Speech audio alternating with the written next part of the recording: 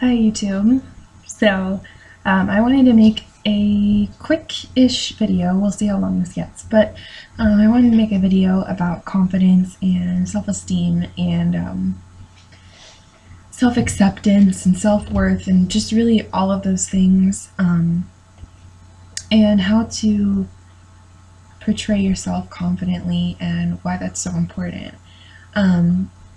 I know I'm a nobody here on YouTube, and I doubt that very many people will watch this video, but I feel like it's something important, and it was kind of a revelation for me, so hopefully one person will watch this and be like, yes, and find some hope and some, revelation as well. So I just wanted to kind of talk about a bunch of things, and hopefully this doesn't go crazy and you can't follow it. But I've just been thinking a lot lately about my portrayal of myself, and how that affects people's perception of me, and how there's like a disconnect between my portrayal of myself and who I really am. And I'm pretty sure that everyone has experienced this before, I've always portrayed myself, I guess ever since I was about 8 or 10. My view of myself just kind of shifted, and I'm not exactly sure why. But ever since then, I've just portrayed myself as a very just shy, weak, insecure type of person. Someone that's afraid to speak up for what they believe, someone that's afraid to ask for help, someone that's just afraid of everything, very nervous, shifty, just insecure, not comfortable with meeting new people, which is so opposite of who I am inside. Like, I'm a very capable person. I'm not trying to, brag or anything like that, but at some point you just have to kind of tell yourself the frickin' truth. Like, I am smart, I am capable. Like, why the heck am I portraying myself as someone that's opposite of who I am? Why am I trying to hide these beautiful traits within myself?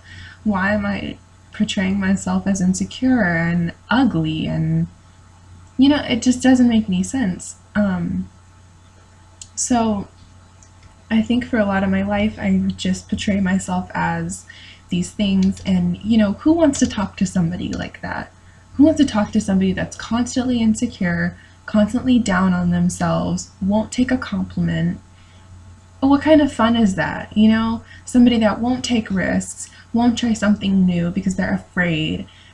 That's not fun. That's not somebody that other people want to be around. And that wasn't who I was. It's not like they disliked me as a person. They disliked my portrayal of me. So I hope that makes sense. But it's just kind of a huge revelation for me, because I went through my life thinking, oh God, all these people hate me. All these people hate me. All these people don't want to be my friend. No one's ever gonna love me. They didn't hate me. They hated my portrayal of me, my perception of me, and how much I wouldn't just respect and come to terms with who I really was. It's super cliche, but they say you can't love other people until you really love yourself. It's just true though, because what standard do you have to go by? If you don't love yourself, how do you even know what it's like to love a person?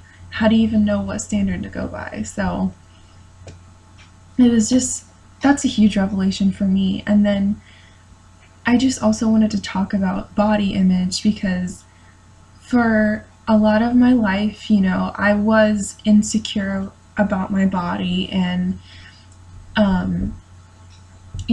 wearing makeup and drawing attention to myself because I just didn't want other people looking at me. I didn't think I was worthy of it. Just like all this crazy stuff that goes through your head. Didn't want to wear, things that kind of showed off my figure because I was insecure about it. you know, about the attention, and I didn't want people to think that I was like into myself and all of this stuff. But at the end of the day, you just have to realize that phone's ringing. Hold on. Okay, so sorry, my phone was ringing. I was talking about accepting yourself. So I was thinking about this. I was talking about not.